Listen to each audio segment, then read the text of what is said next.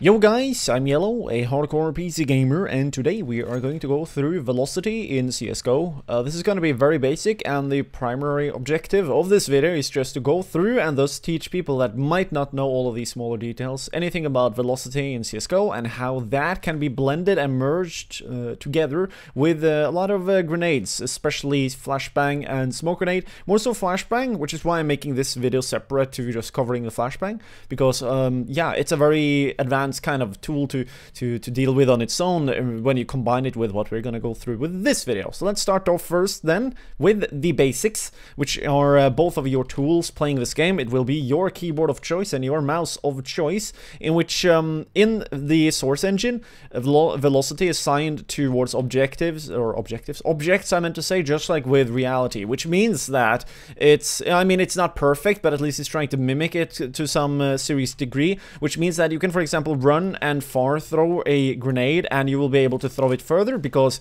your momentum is being added on top of the grenade of choice that you decided to throw. Now, these mechanics right here, they are primarily just focusing on how you move around on basic surfaces, which is, you know, two-dimensional per se. Aside from that, jumping is also an external mechanic, which I'll dive into even deeper in a second. Aside from this, you also got your mouse with a lot of different options. You got regular far throw, which was what I was most used to when I started to play CSGO in 2013, late. Then you got right click, which was added, and then in between, which I pretty quickly figured, alright, I guess you can do that as well. In between isn't that far flying, which is kind of good, and then right click is pretty short to say the least, in which that is there's actually an external trait to right clicking, which is pretty good. So take a look at how quickly I can pull out my rifle. By the way, that is how the game by default works. It will always try and pull out your most powerful weapon. Right-clicking actually allows you to pull out your weapon and shoot way faster than a regular click throw, left click, I guess. Which means that if you then, for example, want to throw anything up close, you're actually gonna be in good company, because you get your rifle faster.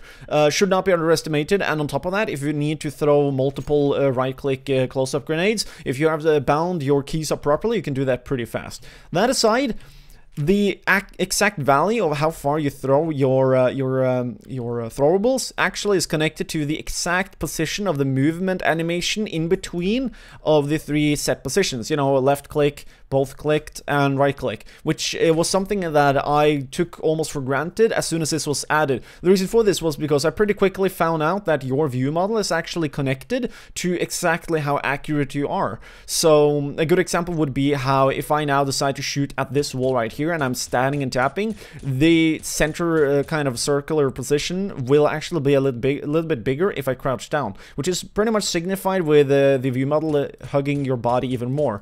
So if we now, for example, take a look, I mean, the difference is going to be pretty small, but it's still there, and it's even easier to see with a debug crosshair. But that aside, the point though is that the same thing actually goes on with right clicking, middle or both clicking and left clicking, which is pretty cool. So if you then, for example, want to throw a not super long throw, you can actually just tap right click a little bit, and it will get a very sweet trajectory, in which would be a little bit further and longer if you just threw it regularly. However, the exact value is like, there's so many fucking combinations with just this alone, and if you then combine that with how you move, and then maybe where you jump, and then maybe where you look while running, yeah, the combinations are practically infinite, which is why I figured that now I should cover the last one, which is the one I find to be the most interesting, and I've yet to see pros actually utilize jumping and banking the flashbangs with their momentum, their personal momentum, landing into the floor and then pushing out with a flashbang, for example. A good example would be right here, trying to peek this little avenue at the T-steps or stairs or whatever you want to call them, ramp.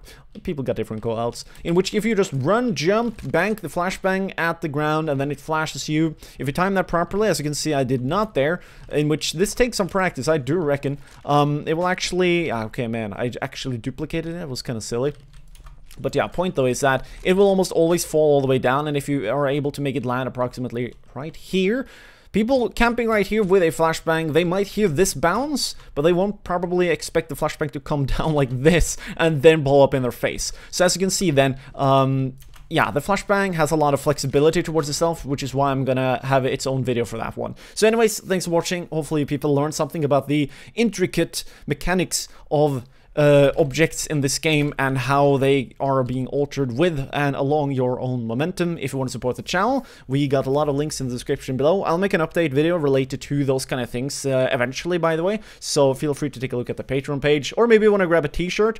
Please do tweet me if you have gotten one, because as far as I know, only one did so, but it looked incredibly awesome, so there you go. Anyways, thanks for watching, thanks for the support, have a nice day, and don't get beastified when you play.